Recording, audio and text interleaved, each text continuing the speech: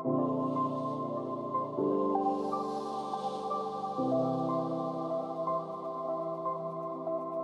up next we have Eric Wall. I'm pretty excited to hear his talk. You know, first heard of Eric when he was the altcoin slayer in 2017 by taking apart a lot of the outlandish claims made by some altcoins. And I am pretty excited about social slashing as a feature that allows us to help keep this space decentralized. And Eric's really been a leader on this, so I'm really excited to welcome him to the stage. Welcome, Eric.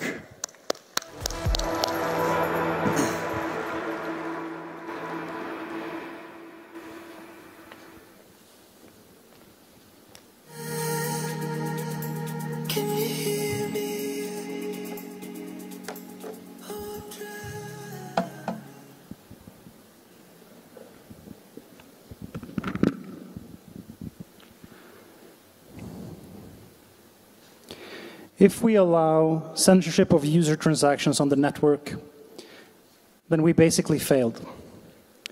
This is the hill that I'm willing to die on.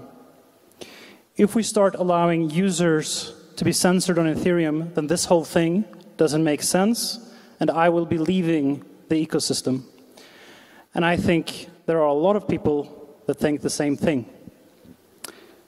Powerful words by Ethereum developer Marius van der Weyden. By the way, do you know that 50% of transactions, actually 50% of the blocks in Ethereum right now are being censored? They're OFAC compliant. Who here in this audience recognizes this image? Can I see a raise of hands? What if I say the name Shaolin Fry? Does that ring a bell? Okay, there were very few hands. This is one of the most important symbols in Bitcoin's history. And it tells a story that I think that every cryptocurrency person should know.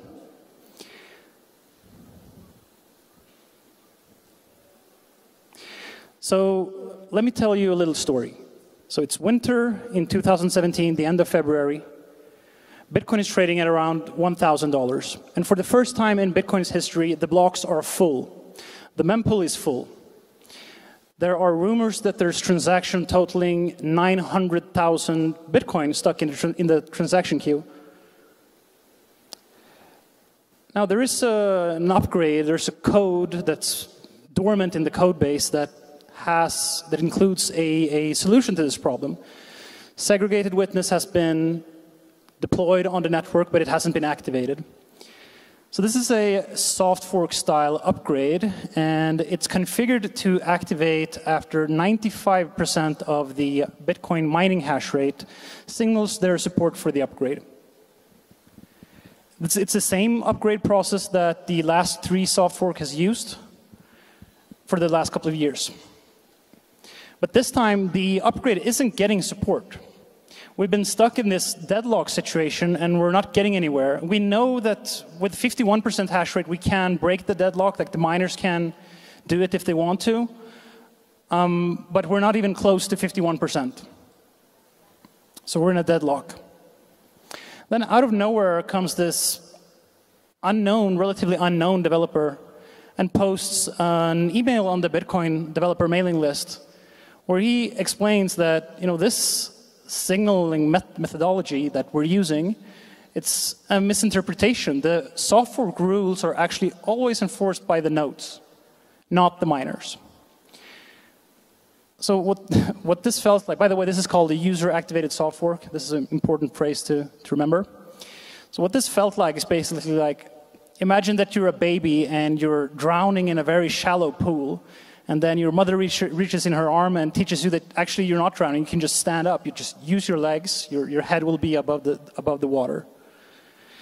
So we call it the Independence Day in Bitcoin. It's the day where Bitcoiners took a front seat in the car that's driving the upgrades. And you can argue that Bitcoiners weren't really sovereign users when they believed that they were at the behest of miners' will, the will of miners to determine which upgrades make it into the protocol. So this is Really important event in Bitcoin's history. And this is a bit cliche, this image, but really what I think happened is that we create these structures, these governance structures in blockchains, where we believe that those governance structures that we create are the only ways that we can change the network. But many times they're just there out of convenience. The only thing that is in control is the market. You can create new rules, and if you get the market to follow you, then you can set new rules. You don't have to abide by these structures that were created for ourselves. So we did this in Bitcoin. We were successful at it. So the one thing to recall, though, here is that right before this soft fork got activated by the users setting an activation date in their node software, the miners actually fell in line. So the miners did what we wanted them to because we forced their hand by showing them that if they don't abide, then we'll just implement the soft fork ourselves, and they have to create blocks that abide by those validity rules.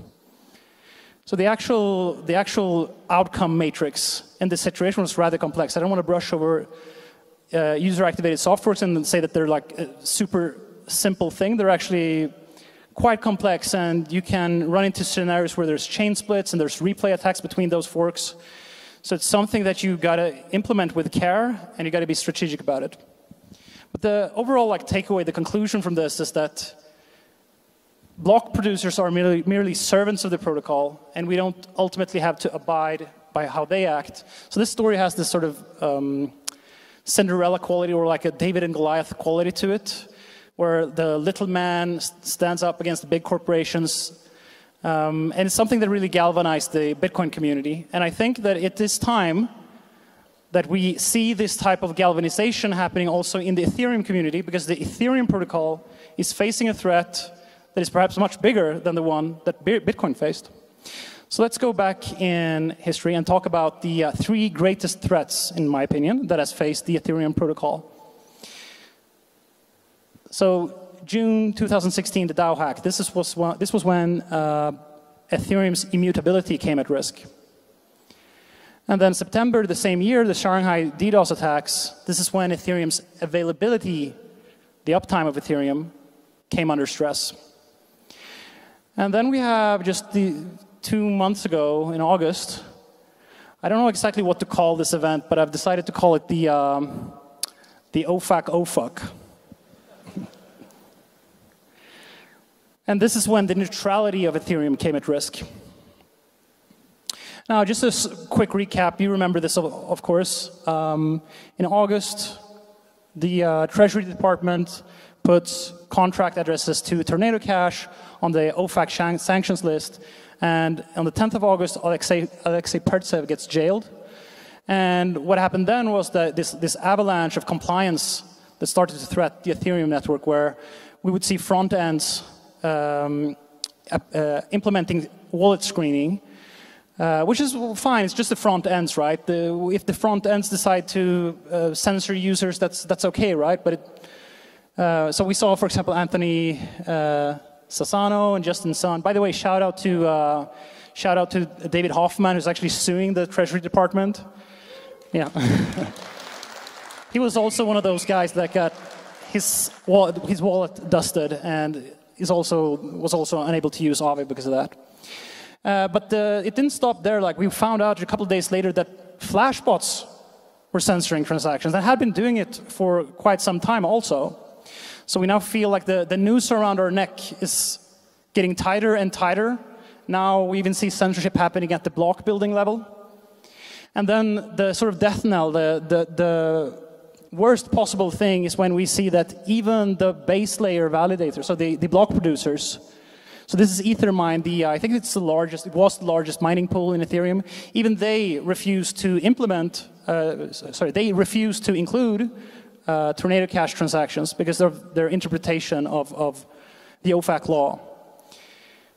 And this is the worst possible thing that can happen, right? When our validators are afraid to include transactions because the US government doesn't want them to. And amidst this, we had this now infamous tweet by Brian Armstrong where, so Coinbase was at this point in time going to be the largest, single largest validator on the Ethereum network after the merge.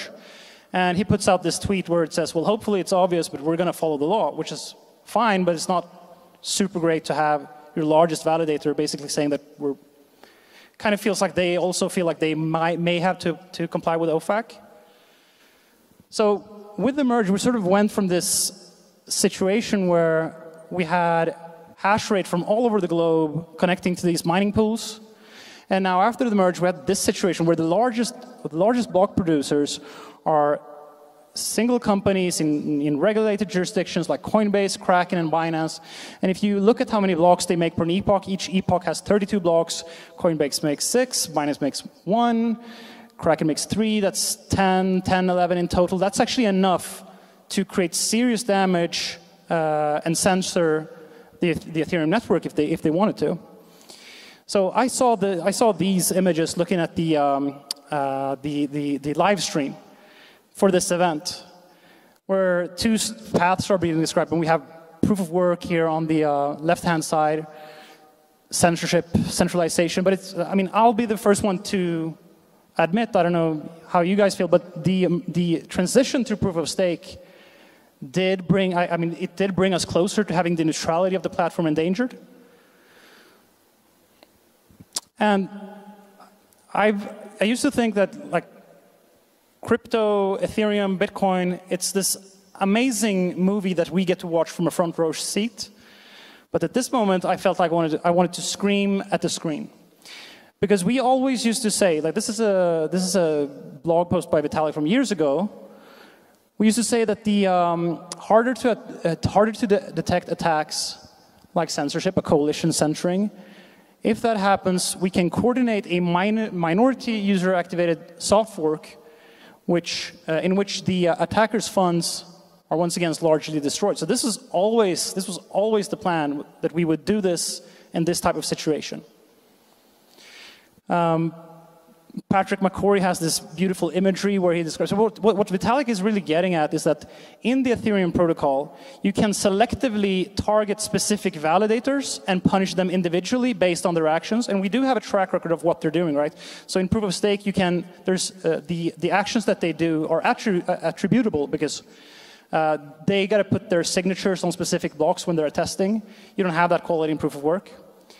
So in proof of stake, you actually have a superpower. We have a mechanism that allows us to selectively target specific validators, and if we can detect that they are engaging in a censorship attack on the network, we can coordinate a soft fork that punishes those specific validators individually, and we don't have to blow up the entire network, which we have to do in proof of work if we want to change the proof of work function, for example.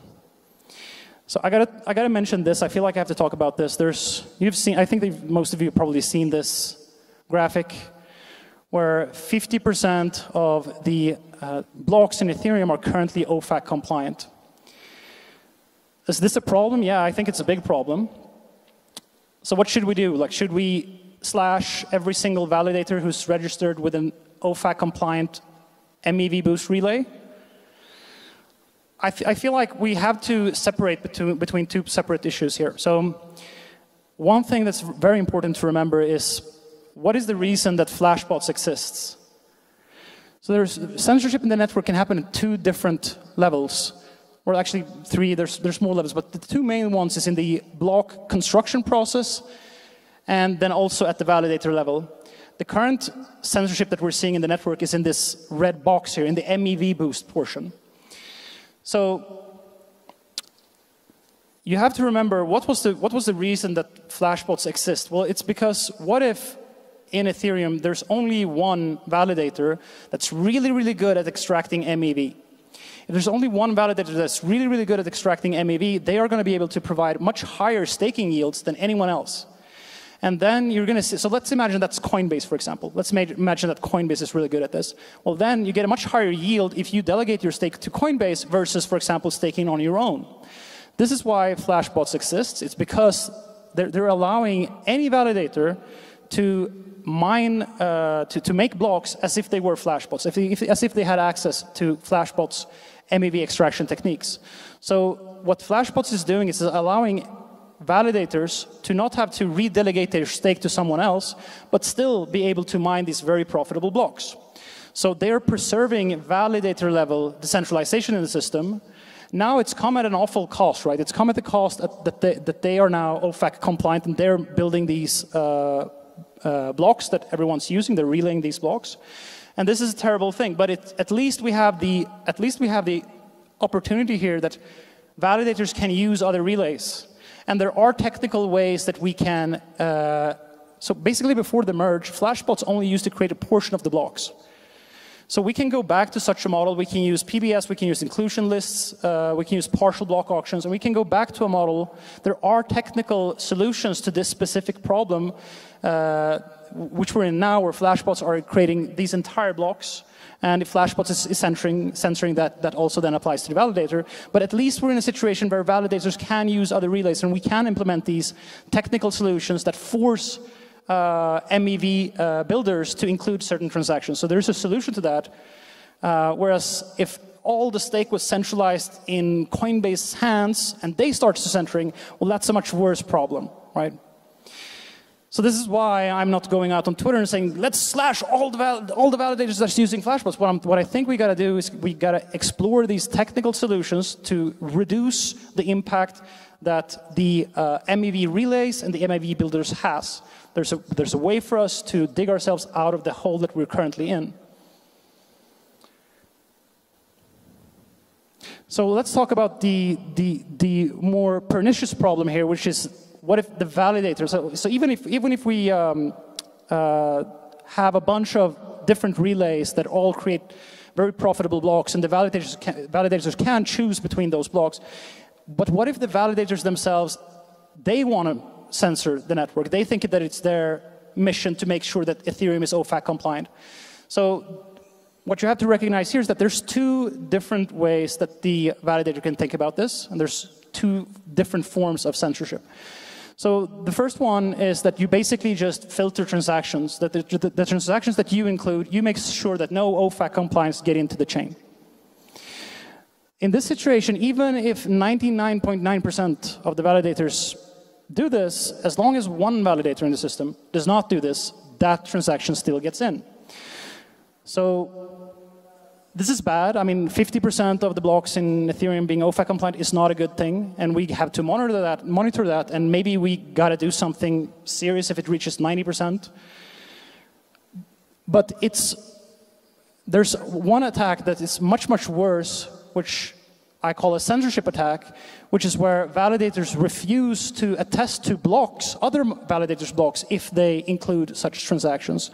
So this would result in a system-wide censorship if validators decided to do this. And I think this is the one that we should treat equally as if it was a double spend on the network.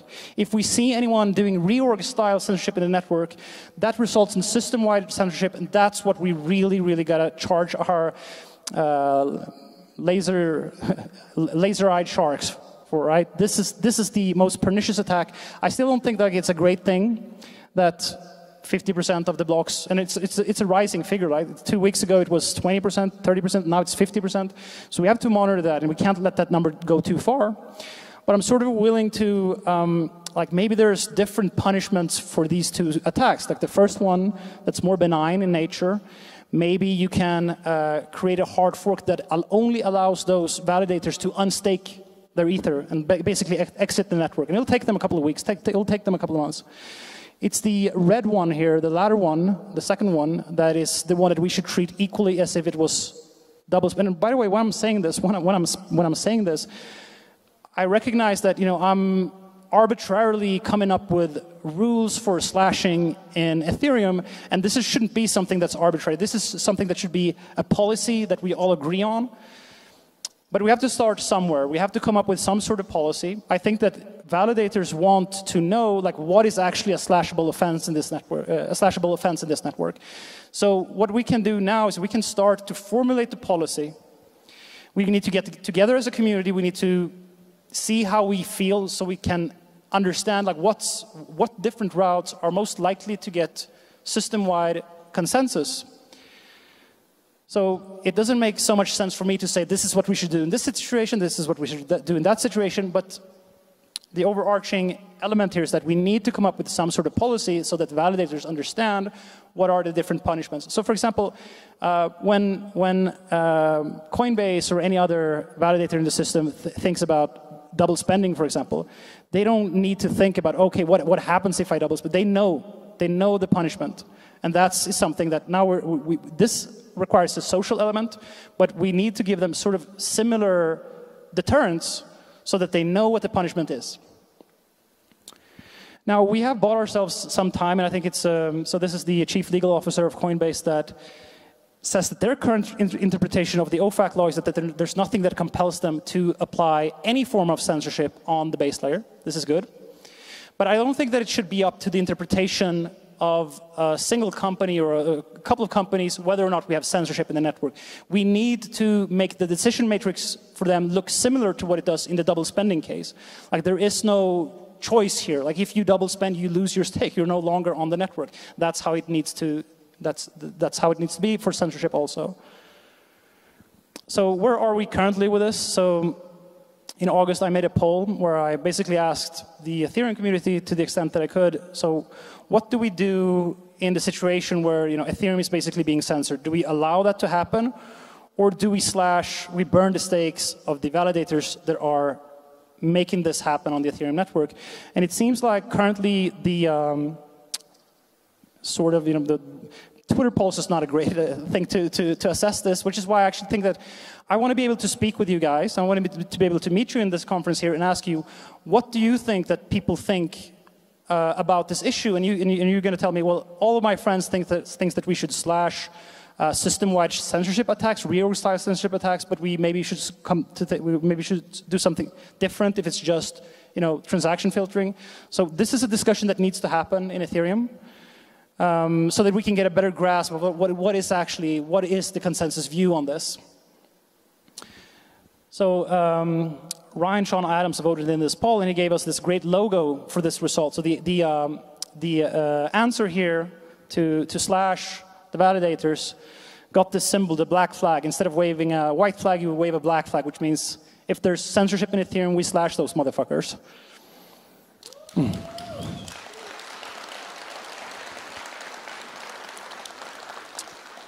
So what is the Black Flag movement? The Black Flag movement is sort of just a movement of people that declare that they would be willing to go as far as to support a manual fork of the protocol that removes the stake of validators that engages in attempts to achieve system-wide censorship.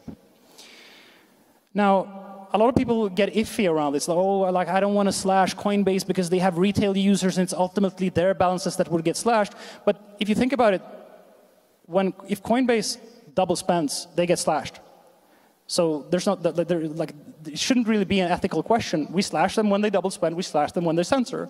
Like, that's not a controversial statement. Of course, it's more iffy in this situation because we're doing it in a more arbitrary way. We don't have codified rules that execute this in an automated fashion, so we need to be a bit more humble about it, sure, but the ethical element to it should be sort of clear, that we don't allow double spends, we don't allow censorship. So this is controversial, yeah, for sure. And this is one of the reasons that we can't expect, I don't think that you can sort of rely on your traditional leaders in Ethereum to be the primary spokespersons for this, because imagine Vitalik saying, you know, we're going to slash this validator, we're going to slash that validator. Then we're just back to, you know, everyone criticizing us and saying the overlords of Ethereum decides who gets to keep their stake or not. Like, we don't. So this has to be in its nature. It was the same thing in Bitcoin. The Bitcoin core developers did not actually support the user-activated soft fork. They took a back seat. They took a back row seat in this discussion and allowed it to be a community-driven initiative. So it's really us, it really comes down to us to push for this type of social slashing fork if that happens, because we cannot rely on our traditional leaders to do that, because it just needs to be grassroots in order for it to be authentic. Now, if you're still like on the fence about this, like, one thing that I want you to remember is that not even Swift Not even Swift applies OFAC regulations on the messages that are passed on their network, because they recognize that. So Swift is a cross-jurisdictional messaging system for banks. If you have to abide by every single jurisdiction's OFAC laws and regulations, you cannot have a cross-jurisdictional messaging layer. So this is you can't comply with every single jurisdiction at the same time, which is why you can't have network level censorship for a global system. It just doesn't work. So not even Swift does this, and I don't think that Ethereum should be any worse than Swift.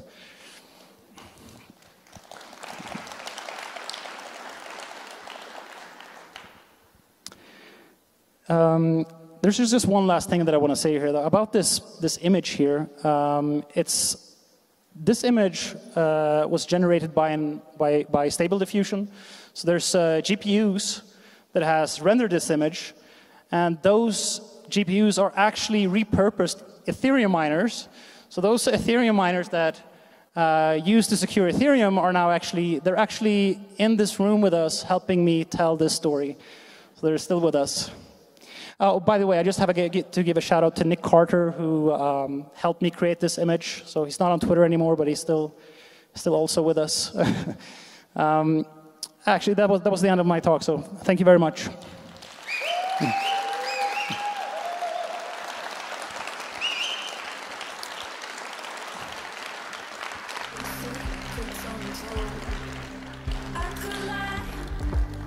I think we have some time for questions.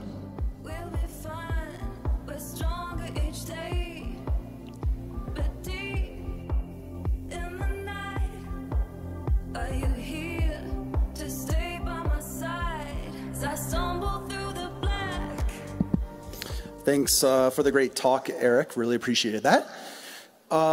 What do you think the risk is today for people to ignore the OFAC guidance? I mean, they could tell the ISPs to cut off our internet connection. Have you thought through other possibilities of what the governments may try to do if we don't comply with the request? The other speaker is... Okay. Hello? Yeah, so I'm not an expert on that topic. We've seen that Coinbase doesn't see it as their role to do anything on the validator level to comply with OFAC. So they don't currently interpret the law of the OFAC law that they have to apply any network level censorship. So I think it's a little bit weird that Flashbots thinks that they have to do it. I can't really speak to that. On the application side, it gets more iffy. I think that for applications, DeFi applications maybe should not have shouldn't be incorporated in the US. Maybe if they want to. But actually, there's another way that you can as long as you allow the smart contracts to run on Ethereum, anyone can build a front end to that, right? So that's a way that you could sort of get around that issue of you can have DeFi working, and then you can have other entities create the front ends to those smart contracts. But I don't have a great answer to your question because it's not my area of expertise. Thank you.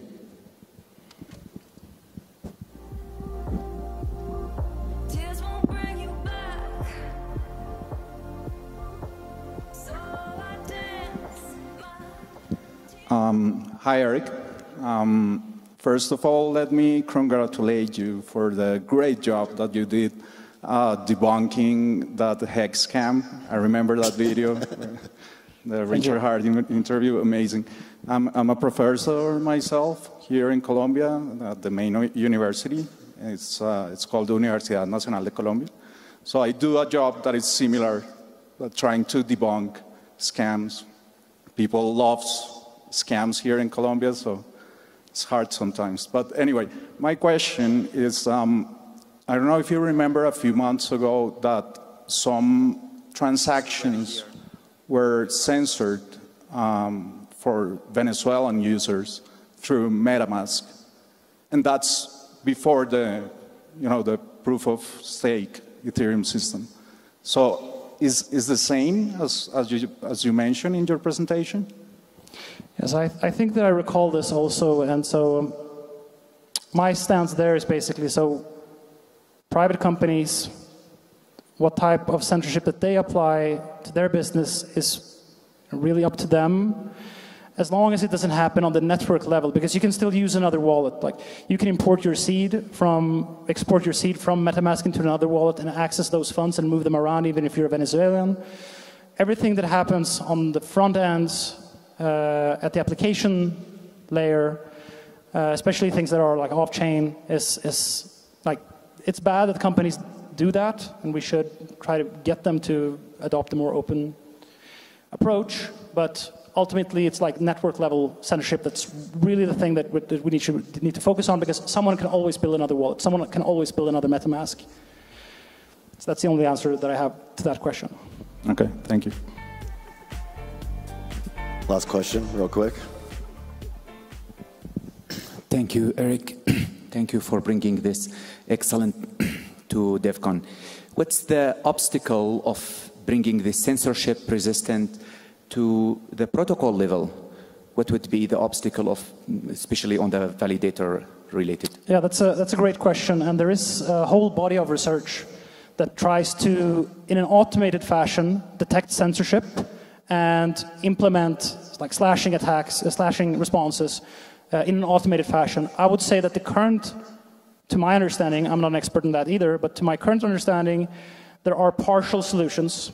There are partial solutions that are still on the, on the whiteboard.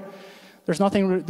We should probably expect that even these partial solutions will take a couple of years before we might see them integrated in the protocol level. So social slashing remains the primary defense mechanism for now. It might be such that we have automated ways, which would be much better, right? Because then it would be codified, automated, no subjectivity, no arbitrariness. So that's the goal, right? So that's an open research area. We might see advancements in that area that come underway. But currently, we still have to rely on this social element where we are currently right now. That's it. Yes. Let's thank Eric.